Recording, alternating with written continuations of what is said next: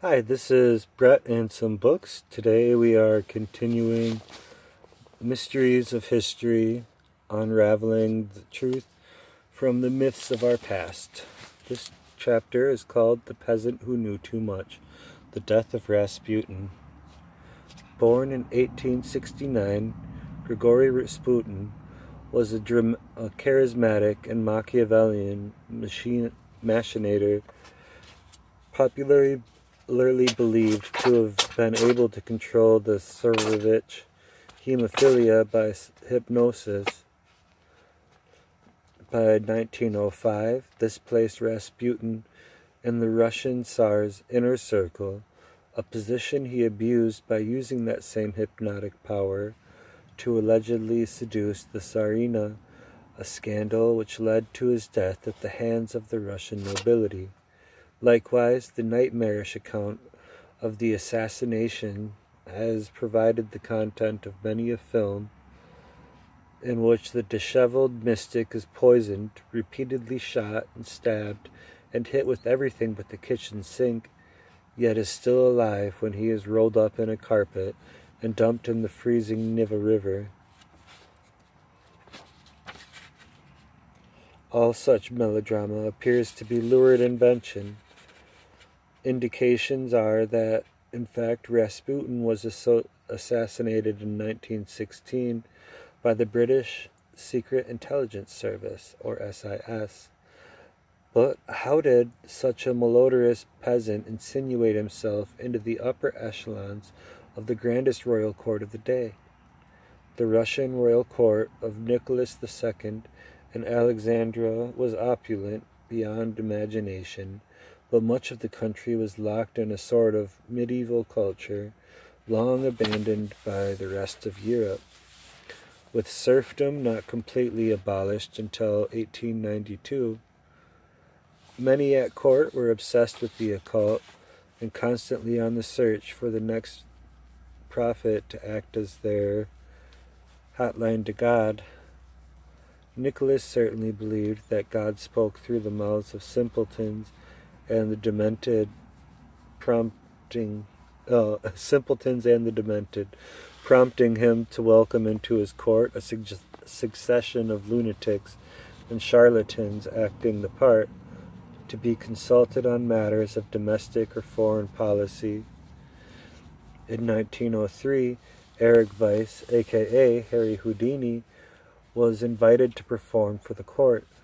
Nicholas went into raptures and, ignoring Houdini's insistence that all was smoke and mirrors, proclaimed him to the court to be a genuine volshebnik, wizard or miracle man for whom they had all been waiting.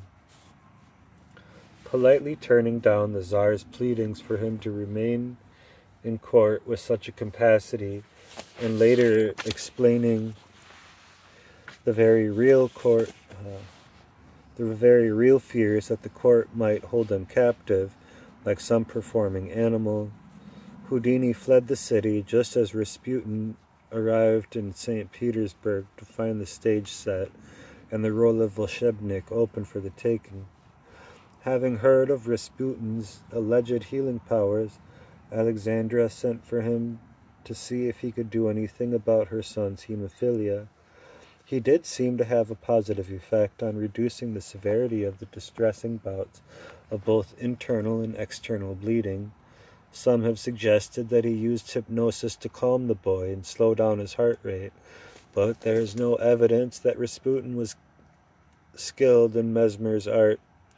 More likely, his invention kept at bay the court doctors with their leeches, coupled with their use of a new wonder drug called aspirin, now recognized as an extraordinarily efficient anti-clotting agent, so not the best treatment for a hemophiliac.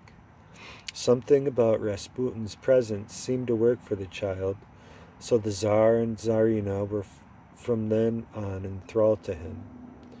To keep the royals compliant, Rasputin encouraged their experimental drug-taking until Alexandra was hopelessly addicted to barbiturates, cocaine, and morphine, while Nicholas was endlessly puffing on marijuana joints laced with psychotropic psychotropic henbane. Now believing himself to be in a position of influence in foreign policy, Rasputin started to pressure the Tsar into withdrawing from the First World War, but this was to prove his undoing. Well aware of the extent of Rasputin's influence over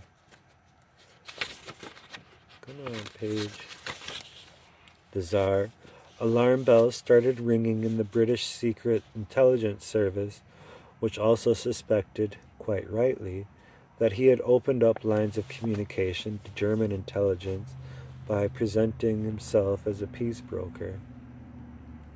Russia's withdrawal from the war would result in 350,000 German troops making a U-turn for the Western Front, where such numbers would tip the balance in favor of Berlin. Rasputin had to go. With the machinations of a secret service being, by their very nature, secret, we will never be sure of the details, but the following is what most consider to be the likely chain of events leading up to the death of Rasputin. Towards the close of 1916, Captain Oswald Rainer of the SIS was ordered to re-establish contact with his one-time lover, Prince Felix Yusupov. The pair had studied together at Oxford, and Yusupov, a flamboyant transvestite, was but one of many courtiers anxious to be rid of Rasputin.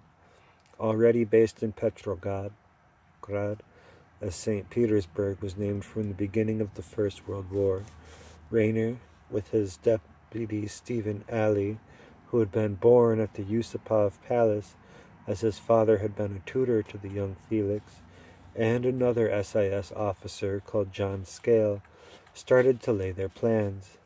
Rainer contacted Yusupov, and the pair met frequently in the days leading up to the assassination. This is borne out by the log of Rainer's driver, which details the visits to the Yusupov Moika Palace, the penultimate visit on the day before the killing, and the last day after. It was agreed that Yusupov would lure Rasputin to the Moika on the 30th of December, 1916, 17th December in the old Russian calendar then in use, with the promise of a night of drunken debauchery.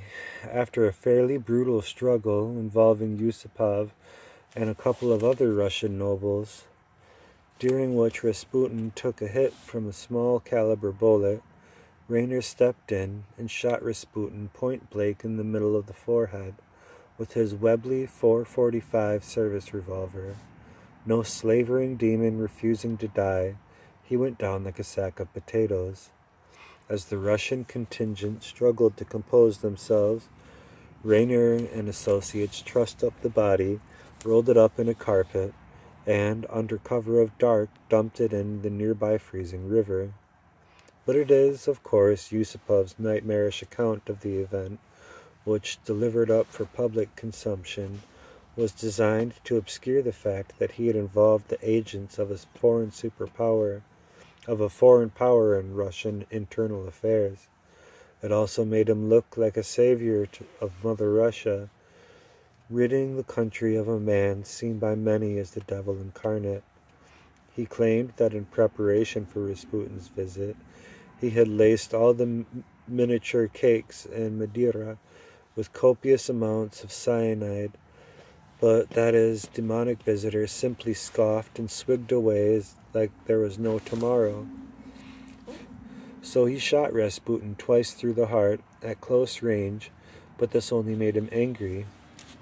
Now allegedly joined by the other nobles, the group collectively shot their victim a few more times, stabbed him, kicked him in the head, and stomped on his throat.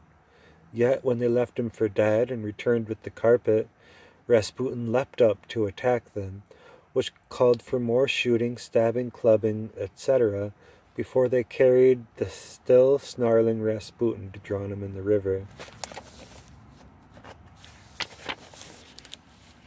The first problem with the Yusupov account centers on his mention of Madeira wine and the Petit Fours, both of which would have been agonizing for Rasputin to consume. On the 29th of June, 1914, he had been attacked by a peasant woman called Kionia Guseva, who, after slicing open his abdomen, ran through the streets shrieking that she had killed the Antichrist. The damage left Rasputin with hyperacidosis, making the ingestion of any sugar an extremely painful experience. Furthermore, the original autopsy, performed by Professor Dmitry Kosoratov, found no trace of poison in his body, and he was actively seeking it after hearing the Yusupov account.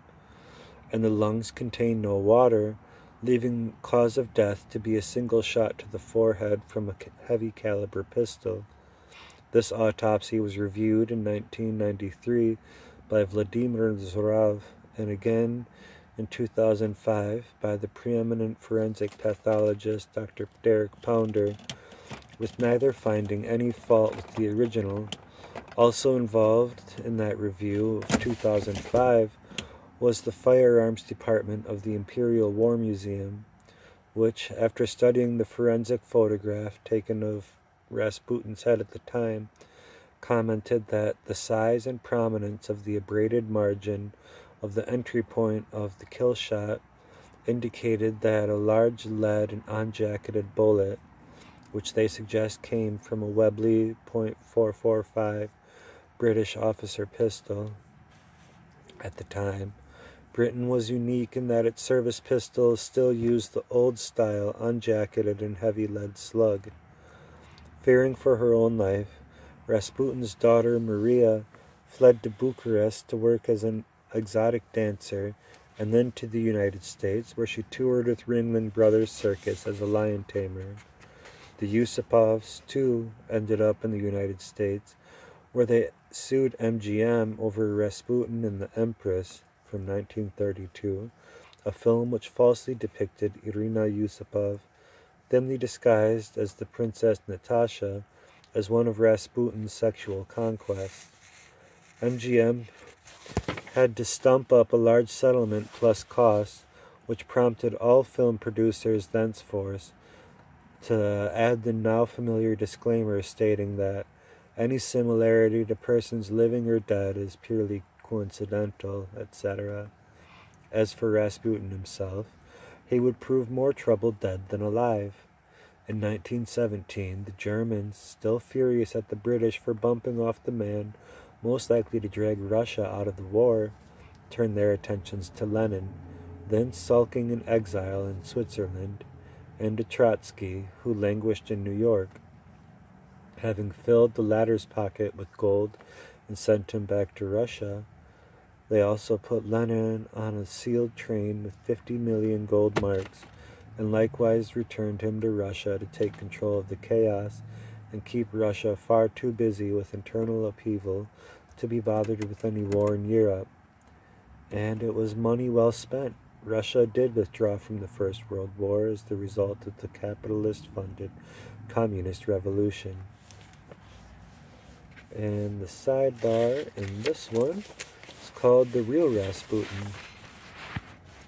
Born Grigory Yefimovich Novikh